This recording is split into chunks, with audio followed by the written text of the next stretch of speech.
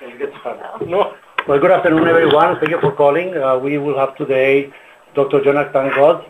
He is the coordinator for the Landslide program at the United States Geological Survey.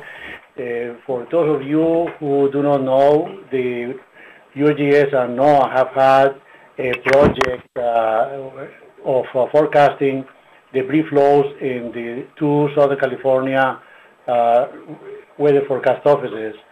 And that was something that started back in the 2005 time frame, and has been going on since then quite successfully. So he's going to bring us up to date on the start of the program. Jonathan? All right, so thank you very much, Pedro, and I appreciate the opportunity to speak to you all today. And as Pedro said, I'm the program coordinator for the USGS Landslide Hazards Program, and I'll talk a little bit about the program itself, but we'll focus mostly on debris flow early warning and some of the scientific efforts that we've been pursuing to further that project and sort of the status of where things stand with the project there in Southern California.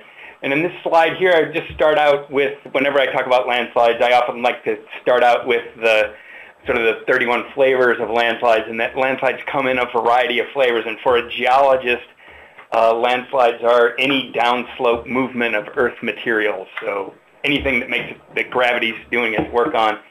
But there are a couple types that are directly related to weather events, and some that aren't really related at all. And in the upper left-hand corner, I've got an example there of some shallow landslides that have formed debris flows. These are typically caused by heavy rainfall or earthquake shaking. We'll focus on the rainfall-induced things here. That's a lot easier to forecast than earthquake. And in the lower left-hand photograph there, that's an example of a debris flow. And debris flow are these fast-moving landslides that move down mountain channels, and they have sort of the consistency of wet concrete. And I'll show a video here, if we can make it work, of some experimental debris flows. But these are really the type of landslides that we are focused most on from a prediction standpoint. One, because they're tightly coupled with rainfall activity, and two, because they present a threat to human activity and human life if you're in the way. In the upper right-hand corner, I've got a photograph there from western Colorado. That's a recent rock avalanche. It's about 4 kilometers long. It traveled probably 50 miles an hour and unfortunately killed 3 people. That's an example of a landslide that isn't tightly coupled with rainfall activity. Hydrology certainly plays a role in its initiation and its movement, but looking at the direct linkage between rainfall and that landslide occurrence is I would say, a fool's errand. In the lower right-hand photograph there is an example of rockfall activity. Any road cut or cliff face is subject to rockfall activity that's done in rock. And these types of events, while rainfall and hydrology do influence their occurrence, the sort of predictive capability is pretty limited.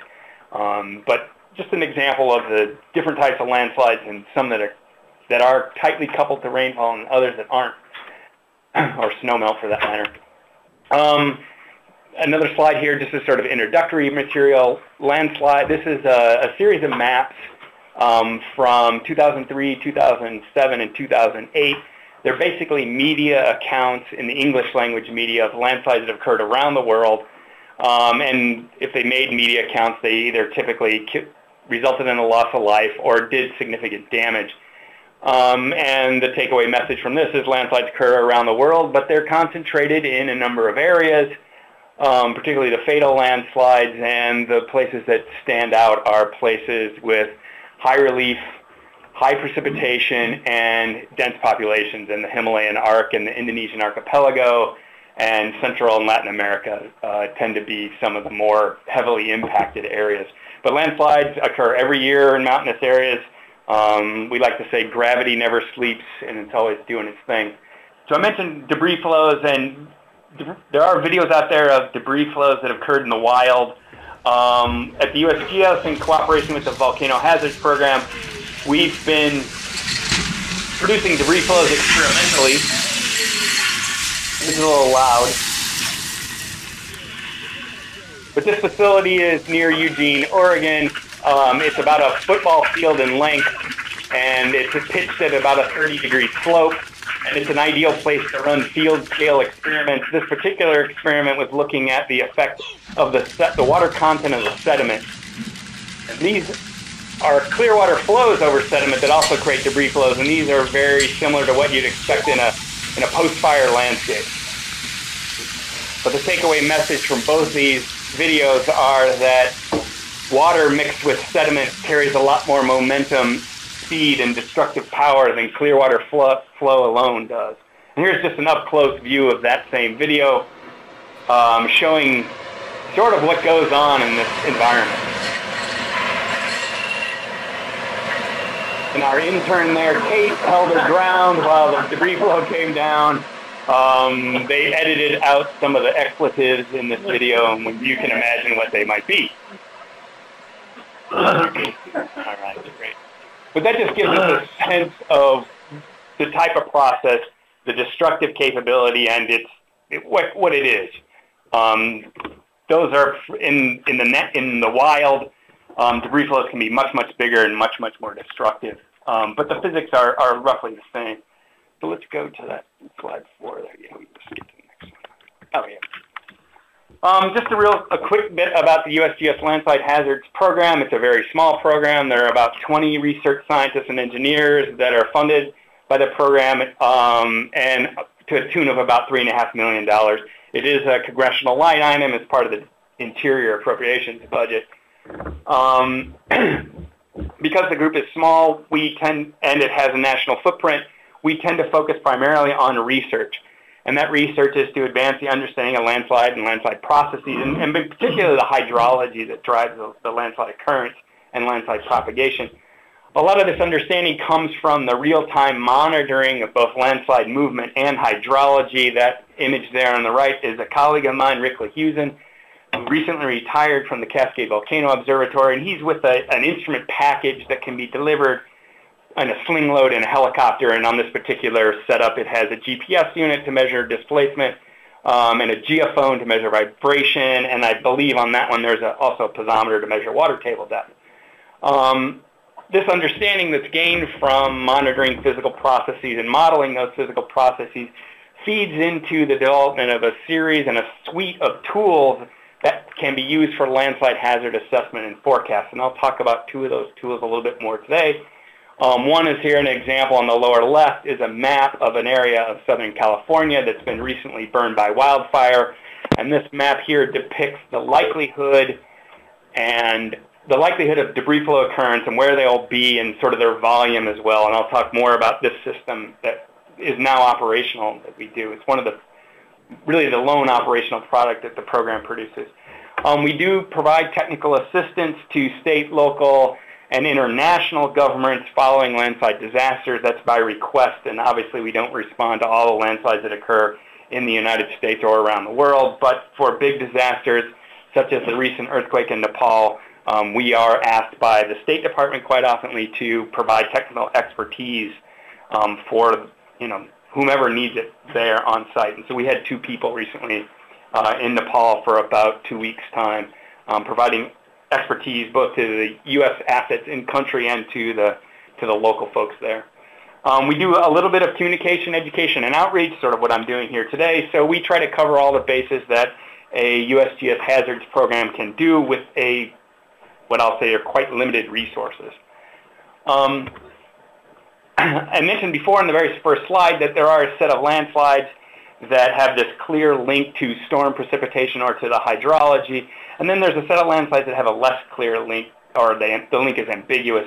On the left-hand side, I've got a couple examples there from the upper photograph is from Brazil in a storm, I believe, in 2011 that generated widespread landsliding throughout that area and resulting again in the loss of life.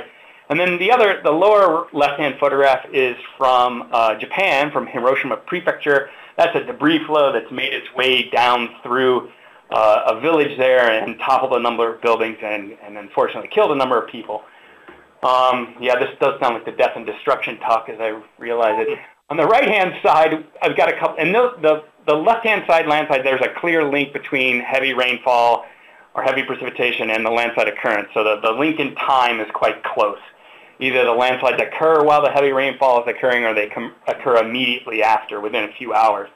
On the right-hand side, we've got two examples of recent landslides there where there's not a clear link with the precipitation or even the hydrology. One is from Abu Barik, Afghanistan.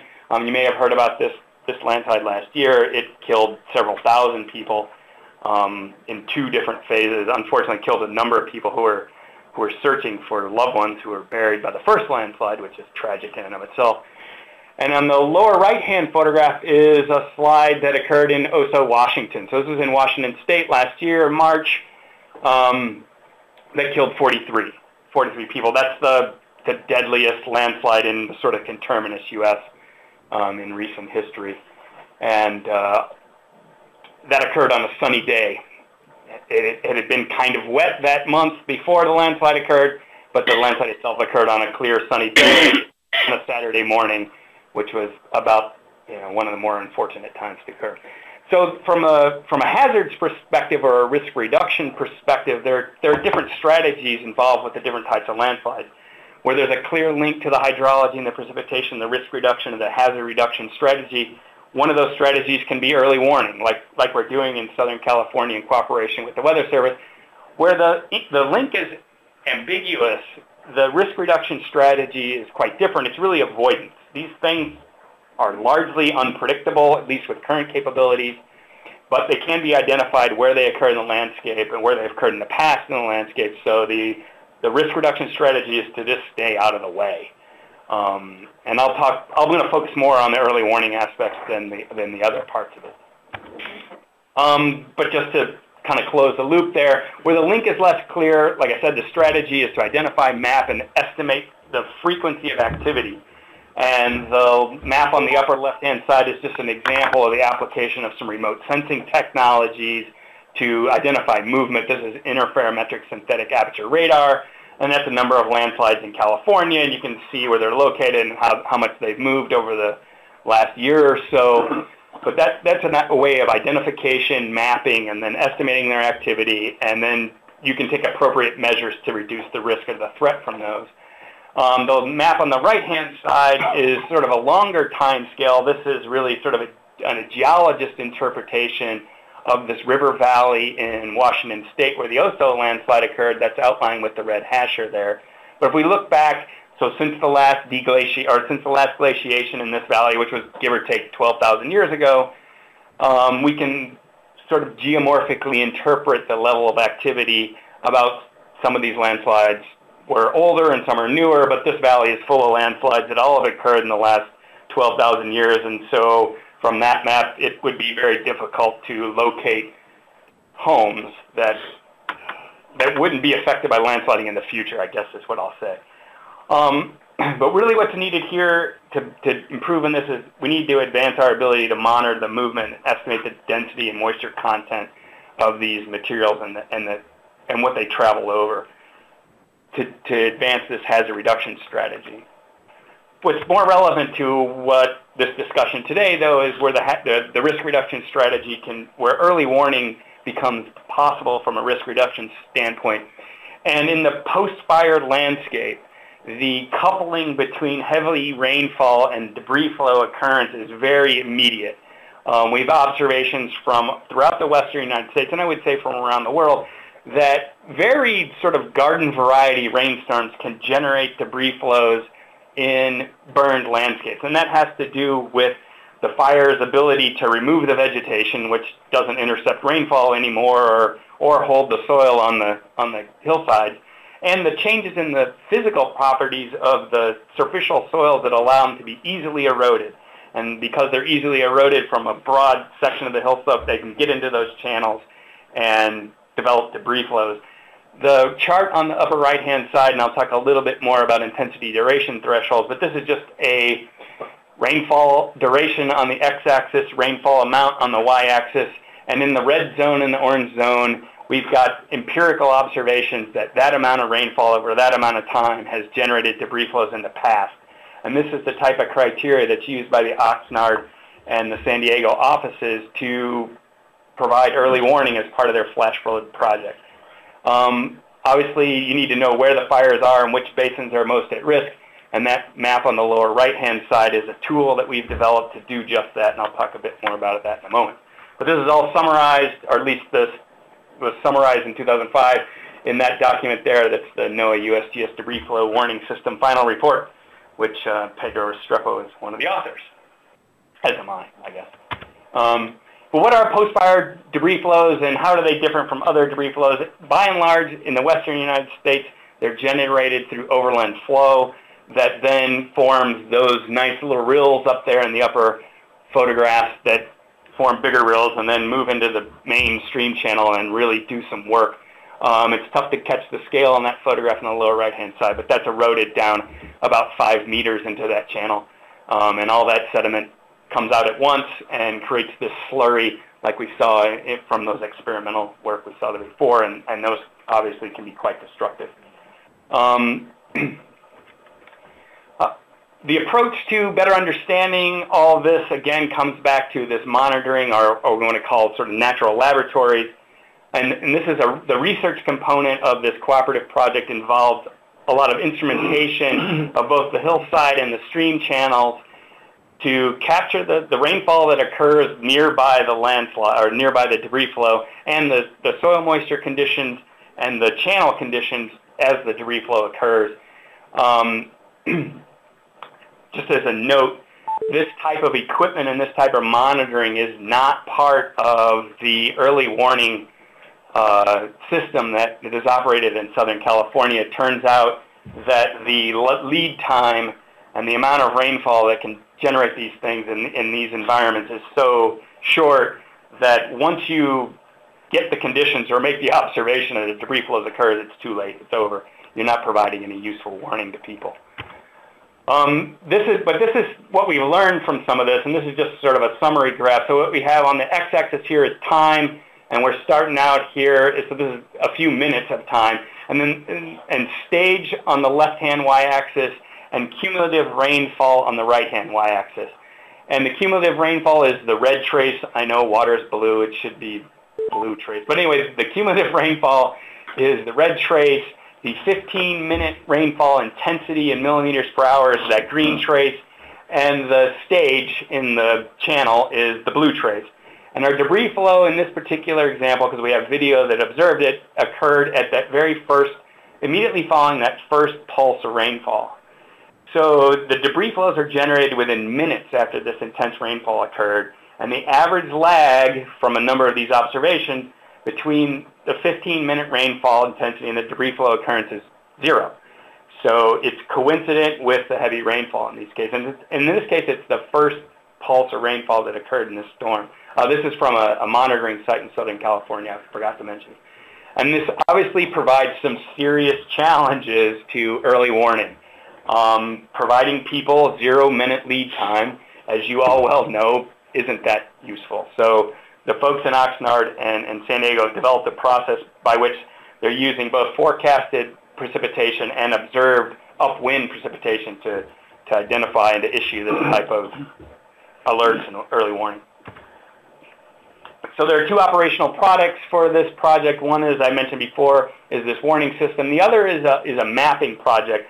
It's because you need very specific information, geographic information on where these things are located or where the potential is high to do both the early warning and the mitigation side of things. We've developed a tool that I'll talk a little bit about to provide some mapping and a hazard assessment, basically. But first I'll talk about the rainfall threshold. This is another example. So we've got rainfall duration on the x-axis there in log scale, and rainfall intensity on the y-axis. And this is just an example of 3 sort of criteria: a lower limit, which would be the lowest limit of where you might detect debris flows; an objective limit that we've developed a method to draw this through these types of data; and then an upper limit above which you know that there's going to be debris flows. This type of information has been developed initially for Southern California, but we now have these types of thresholds which could be used for early warning for the Colorado Front Range, central New Mexico, and for parts of Arizona, which I don't have listed there on the slide. But this requires a rather intensive data gathering exercise. You have to have rainfall information and observation of debris flow occurrence that are in a pretty tight geographic location or proximity. And we've been collaborating with state geological surveys and state departments of natural resources to collect this type of information that could, ultimately be used to expand the NOAA USGS debris flow early warning beyond Southern California. So what does it look like in Southern California? As I said before, this is based on these rainfall thresholds. And in Southern California, it's developed for 3 different geographic areas of Southern California, sort of for the peninsular ranges, the San Gabriel and San Bernardino Mountains, and then sort of the coast range or the transverse ranges to the north. And that map on the upper right-hand part of the slide shows the different geographic or geophysical provinces, if you will, and separate thresholds have been developed for each of those regions. Southern California is incredibly diverse, both topographically and culturally, and geologically, and that's why this actually has three different rainfall thresholds. The Weather Service incorporates this criteria that we've developed into the Flash Flood Monitoring Prediction System, FFMP, which I'm sure you're all much more familiar with than I am. And then the forecasters in those 2 weather forecast offices monitor both the rainfall intensity compared to the USGS thresholds and this map, which I'll talk about in a moment, about where these locations are to issue those as part of the flash flood products in those WFOs. Where we've made some pretty big strides in the last year or so is taking a spatial assessment of debris flow probability and debris flow magnitude or volume and pushing that from a scientific report-based system to a web-based delivery system. So what used to take months now takes days because the process has been peer-reviewed and applied to a number of regions. And so I'll talk just a bit about that. But the model itself has 2 major components: a where component, what's the likelihood of a debris flow to occur in a given basin, and then a how big or a magnitude component, which is a debris flow volume estimate. We got some feedback from our customers, including the National Weather Service, that the paper-based reports that we were producing just weren't all that useful, and this is a modern world, so we needed to move to a geospatial data delivery and the timeliness aspect of it. So these reports were coming out months rather than days after. So, and often cases, while it's rainfall that puts out the fires and creates debris flow. So we needed to get ahead of what happened. So we developed this web interface here that produces an interactive map and also has GIS files available for download. This is an example of one of the maps that was produced, or one of the web pages that was produced for the Colby fire, which occurred in Los Angeles in January. That gives you a sense of how bad the drought has been out there. But it looks a little bit like this. This is just a zoom in to one of these maps. The red colors indicate the probability of a debris flow occurring, and this is based on empirical data of topography and underlying geology and rainfall. So this is done for a scenario rainfall. And this indicates that the probability in those red areas is, greater than 60%. In the yellow basins, it's lower than 40%, for example. And it has a little toggle tool. You can zoom in and zoom out on your basin on this web application. And it also has different layers that are provided in here. And one of those is this basin probability, which I just talked about. And another one is a segment probability. So this, instead of looking at the catchment as a whole, of course, the debris flows are going to be concentrated in the stream channels.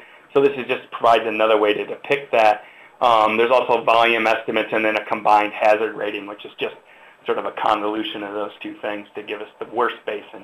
The worst, if you want to look at it from that perspective, and some of the users like to look at it that. The other client for this type of product are burned area recovery, so-called BEAR teams that go in after recently burned areas and do different mitigation works and different advisory works for the emergency management community in the area. So I mentioned before the feedback that we had gotten from our partners and our colleagues was that, these paper maps taking months to turn around weren't that useful. And so that timeline up there is sort of the timeline of the past. On the left-hand bar there's sort of the day zeros when the process was begun. We'd get the request from in this case, the Bear team, which was a Forest Service Bear team. It would take quite a few days to produce the preliminary maps and then submit those for review, and the USGS process being what it is, some months later there would be a report that comes out that could be used by these folks, and that turned out to be not so great. In the new process, we are doing it much faster. That's just a typical timeline that we're experiencing now. And we're really leveraging off technologies and other processes developed by the Earthquake Hazards Program for a number of their tools that are disseminated online to reduce the availability of these products down to days. And that lower timeline chart depicts that. It's probably quite conservative. The most recent one. Yep, Pedro. Yeah, what is the buyer? Burned Area Emergency Response. So it's a U.S. Forest Service, Department of Interior effort to do mitigation works for burned areas. So they do all the hydro mulching and all that kind of stuff. And they provide their reports to the local emergency management folks who manage the areas. So, thanks. Yeah. Just our typical turnaround time in the last few of these that we've done is down to about 48 hours. So depending on when the fire occurs and who happens to be on leave. Right now, we have two models. One is the Intermountain West model for these products, and another one is a Southern California model.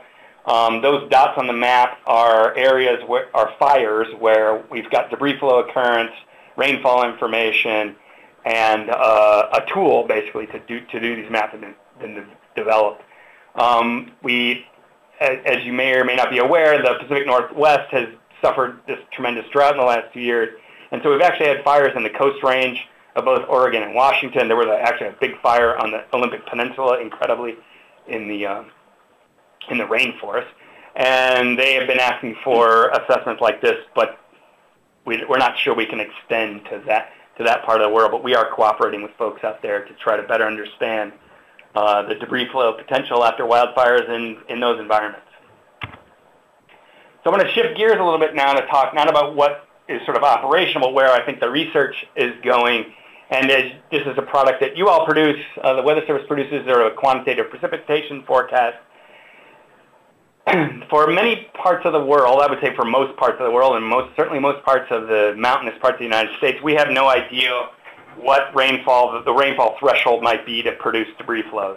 But we do have some physical process understanding that could be applied to do early warning. And one of the key components of that would be obviously a forecasted rainfall amount.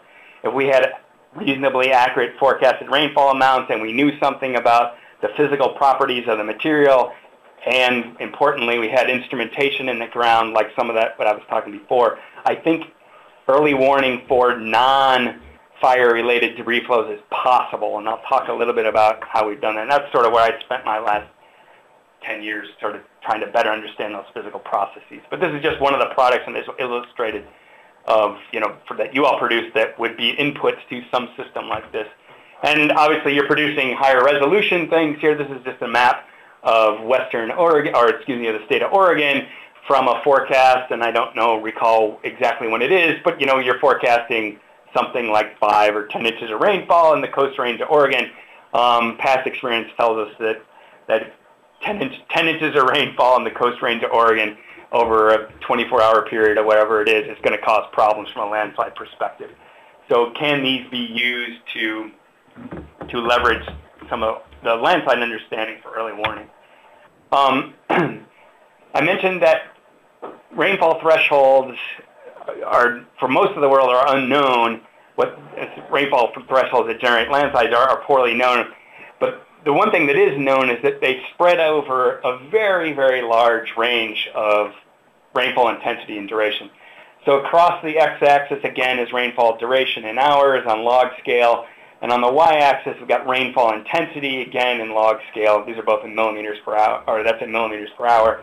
And just for several places around the world that I've highlighted, the San Francisco Bay region, the Oregon Coast Range, a very site-specific area in La Honda, California, which is not too far in San Mateo County, Seattle, Washington, and Metman Ridge, Oregon. And the takeaway message from this graph is that these rainfall thresholds vary over several orders of magnitude, both in rainfall intensity and in duration. That says a couple of things. One, it's a very challenging predictive endeavor, but it also says that there's something about the physical properties of the material and the physical process itself that controls this very wide range of observed rainfall intensity and duration. And we spend a lot of time trying to figure that out. And we worked on some models, but this is from a conceptual basis. A physics-based early warning requires a knowledge of the materials that the rainfall and the landslide is going to occur in. And I've just got a little diagram here highlighting that the hydrology piece of it is extremely important. And the weather predictions and observations from on the hillside would feed together to give us the quantitative understanding of the hydrology that would allow us to do that prediction. And that figure up there in the upper left is just a conceptual sketch of a model I'll talk about real briefly that we've developed. But again, coming back to this need for in situ information to do quantitative forecasting. So if you think of it from a weather forecasting perspective, you've got weather balloons and radar observations and rain gauge observations and all this other stuff that you use to sort of initialize and calibrate models against. We would use soil moisture, movement, and soil suction, so hydrologic measurements, to train those models or to calibrate those models. This is just some examples of things that we've done to try to better understand that.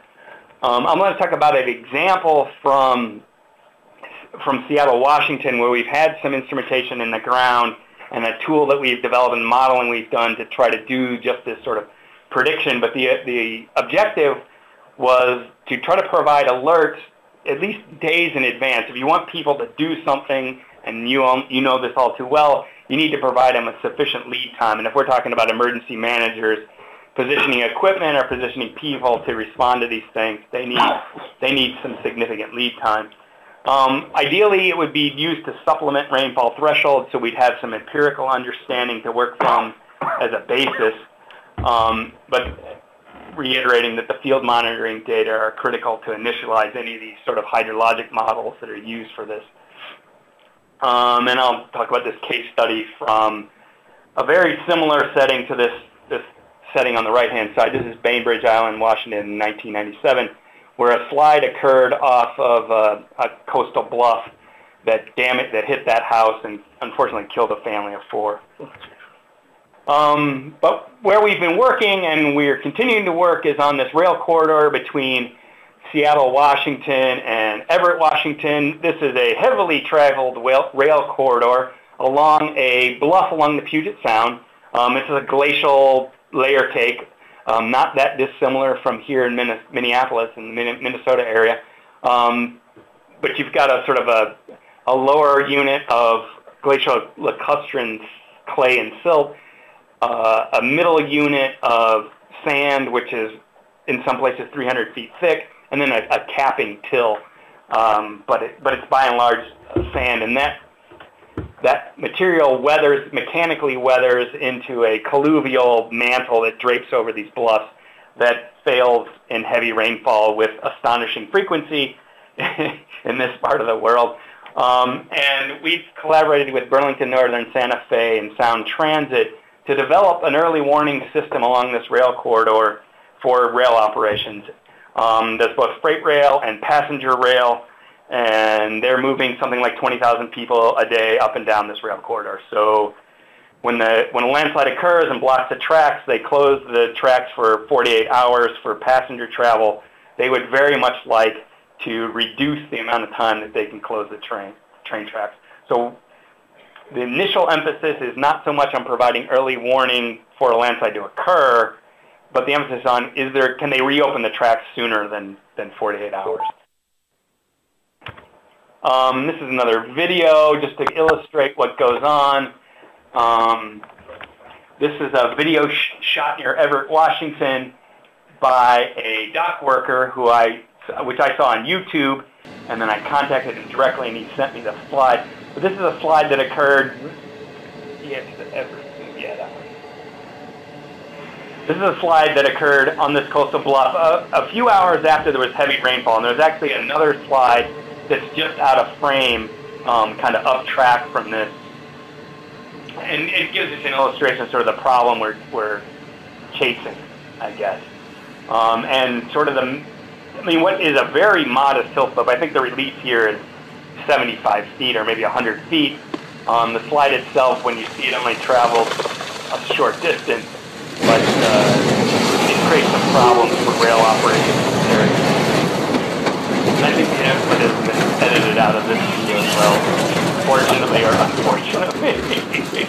So yeah, that's the type of thing that occurs along this section of tracks. We've had a series of monitoring sites that are up and down the rail corridor here. We actually had monitoring equipment in this slope, but it was partially decommissioned prior to this landslide, unfortunately. But we did catch a slide that occurred a couple years before this, down a bit further south.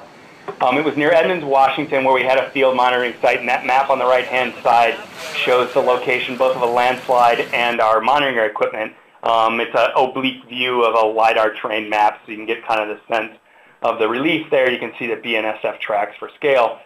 It's a steep slope. Most of these bluffs are about 45 degrees, and in this case, it's about 150, 175 feet high.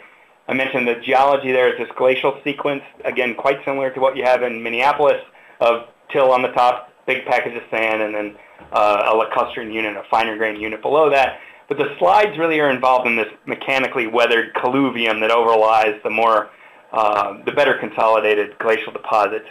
And the slides in this area, if we look back historically, typically occur in response to these big systems that atmospheric rivers that they're calling them now, pineapple expresses in the local colloquial term, where you've got rainfall that lasts for quite a number of hours that may bring 2, 3, 4 inches of rain kind of thing. The instrumentation that we're using at this particular site, we've changed what we do now, but this is the basic idea. Rain gauges, water content profilers. This gives us a measurement, an indirect measurement of the water content at a number of depths down to typically 2 meters in this environment. Tensiometers, which measure negative pore water pressures or soil suction. In this particular location, we had 12 of those in 2 nests. And the data for these are logged on site and transmitted, which used to be kind of nifty, but now is a standard thing to do. There was a shallow landslide at this site where we had the instrumentation. That's me sort of for scale on the photograph on the left-hand side, and some sketches of where the instruments were located and the slide itself. And that map just shows that we had instrumentations in the slide body coincident with the failure surface and just outside. And those data turned out to be really interesting. And the main thing that came out of that, and I'll cut to the chase on that lower graph there, is that we didn't observe positive pore water pressures when the slide occurred. This was a clue that we needed to better understand the processes that are going on in the unsaturated zone, which turns out to be really challenging. And I won't go into great detail about that. But just to summarize this set of charts here, on the upper right-hand figure, we've got hourly rainfall from September 05 till January of 06 when the slide occurred. The red arrow there indicates the landslide at our location. We've interpreted the soil moisture information into a degree of saturation by taking account of the soil porosity. And the takeaway message there is that water contents are high or lowest in the profile, so down 1.5 meters or so. That's the red trace there. But they reach this sort of plateau in the wet season and then remain there. So there's really sort of a seasonality to the soil moisture regime in that area, which shouldn't be a surprise. It's dry in the summer and the fall, and it wets up, but it tends to stay wet once it gets wet. The lowest graph is pore water pressure. These are all negative. This is soil suctions. These are negative pressures. So then they're negative, quite negative, in the fall and the summer, and then they reduce in the wintertime with onset of the rainfall, but then they kind of bounce around near zero throughout that time. And so the key is, how do you interpret this? Because we got a long period there where it's sort of bouncing around zero. How do we interpret this in terms of slope stability? And we spent a fair bit, and I won't go into the sort of geotechnics that are involved in this. We spent quite a bit of effort and with collaboration with colleagues at the Colorado School of Mines to develop a framework that can be used in a standard geotechnical analysis to assess the unsaturated factor of safety, if you will. And that's what we've got across that lower graph, graph E there, is a factor of safety as a function of time, again, over our rainfall sequence. The landslide occurred where the red arrow shows there, and at the lowest depth at about 1.5 meters from our analysis here, we've got a factor of safety about 1. And from a geotechnical analysis, that means we are in the partially stable zone. The challenge here, though, is we've got a factor of safety of 1 for a very long period of time, about 2 weeks. And so what does that mean? How do we better, we need to do more work to better understand what actually sort of pushed, what was the last straw that broke the camel's back, if you will. And that turns out to be a real challenge. We have done some work with numerically modeling these things. We can reproduce the field observations fairly well if we can characterize the material properties well with a simple 1D numerical infiltration model, so 1D solution to Richard's equation. That's what I'm showing on the right-hand, so we'll focus on the right-hand graph there. That's factor of safety. 1 is unstable. That's the period where things are sort of bouncing around 1. The field data are the red, the solid traces, and the models are the dash data. Then we can do a pretty good job of reproducing that information, but we still can't pinpoint the precise moment when it moved. But this does, if used operationally, this would provide the track operators and whomever else needed this information to say, okay, you're in the critical zone, if you will, and you should be concerned. If it rains hard going forward, you might have some problems. We've taken that understanding and put it into a spatially distributed model. This is an example of that model. This is that same area of Puget Sound Bluffs, but we're looking at a map view now. And across the top row is a prediction of pressure head or pore water pressure at 1.5 meters depth as a function of time. So we can produce this on a regular, PC computer. And then the bottom row there is a factor of safety. Factors of safety are 1. In this case, we're showing him as those purple colors. And then we've got a number of landslides outlined there in that last frame from a storm in 1996, 97. So the take home from this is that we have a tool that's been developed. We're in process now of trying to take this the next step, which means from a research effort to an operational effort. And we've been in discussion with folks at NCAR and elsewhere about how to do that. We have some colleagues in Italy who actually are running this operationally now as part of an early warning system for debris flow activity there. So we're kind of behind the curve in some ways. Going forward, and just to summarize, is, from an operational landslide, is it possible? I think it's conceptually possible for limited areas with well-defined needs. That means rail corridors, transportation corridors, places where there's elements at risk. And when we talk about the post-fire landscape, that's somewhat different. You all have done a fantastic job of improving the accuracy and quantitative estimates of heavy rainfall, and that provides us at least an impetus and some motivation to say, can we go forward with this? I do think, though, that the near real-time hydrologic data to provide initial conditions for the hydrologic model and the slope stability model are critical. So that means, a significant investment to actually make this happen. We have, and I didn't speak about this at all, but we've developed a set of testing protocols at the Colorado School of Mines to determine the soil properties that need to go into these models. We've made that far more efficient than it used to be. So that's a real advance as well. And this allows us to account for the effects of the unsaturated zone, and that's critical to estimating these things. Going forward, there's a lot to be done. And that last one, I'll just highlight is that partnerships with folks like you all are critical to making this a reality. And with that, I'll wrap up and happy to entertain any questions. Thank you, Jonathan. Do we have any questions from the field offices, from the phone callers? Yeah, I have a question. This is Mark in Monterey. Hey, Mark. Hi, Mike. All right, great talk, John. Question about your factor of safety diagram. I suppose this is probably the first thing you thought of when you saw that, but I don't know if you have enough data points. Is there kind of a critical time over which the factor of safety is reached that may be the threshold, the relevant threshold? That's a really great question. And my instinct is, and I will say it's just an instinct, that it's material dependent. That when we're looking at sort of the sandy materials like we have in Seattle, that time that it needs to be over that threshold is somewhat less than it would be, say, in the clay-rich materials in the coast ranges there in your neck of the woods. But honestly, we haven't looked at that carefully. But that is this linkage between slope stability, or the state of stress, if you will, and displacement really isn't well captured by these limit equilibrium models, and it's other models that simulate the state of stress and displacement that are probably needed to make advances in that area. But yeah, I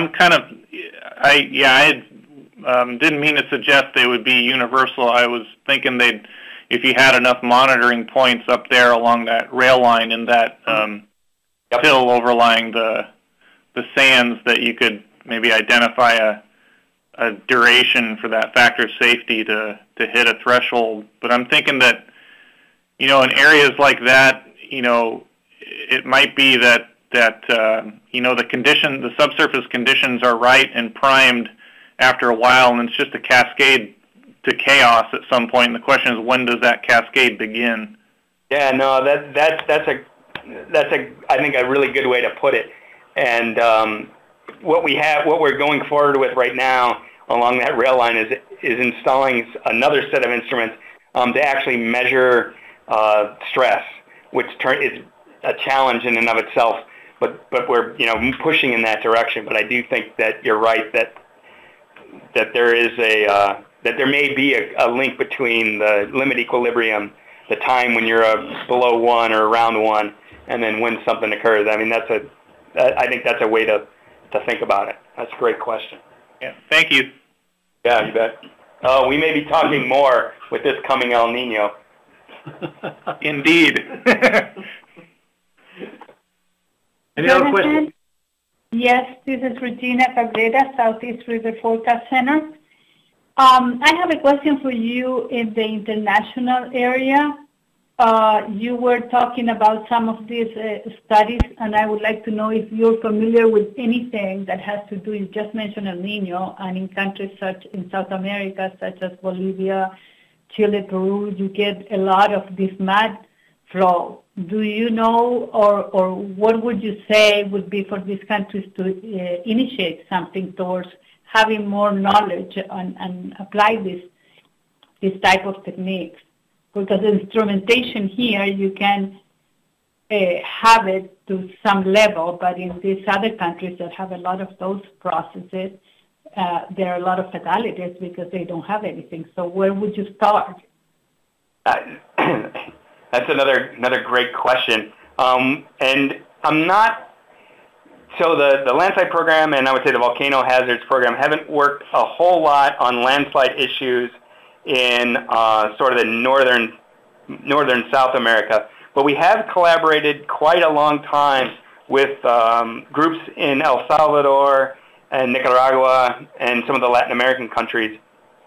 And the approach that they've taken largely has been sort of the first strategy that I mentioned, is less from an early warning standpoint, more from an avoidance standpoint.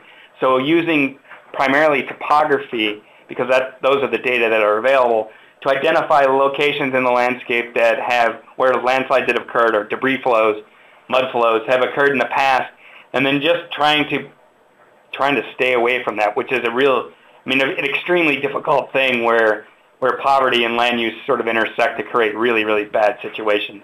I'm most familiar with El Salvador, and